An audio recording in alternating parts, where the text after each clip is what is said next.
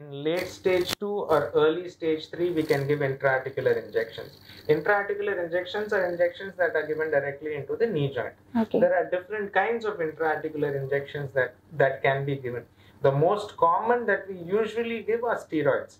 Usually when the patient is in stage 3 or late stage 3 arthritis, but they are still not ready for surgery, they want to buy some time, that is when we give the steroidal injection that reduces the inflammation in the joint, and the pain also reduces for a certain amount of time. So this is the most common injection given.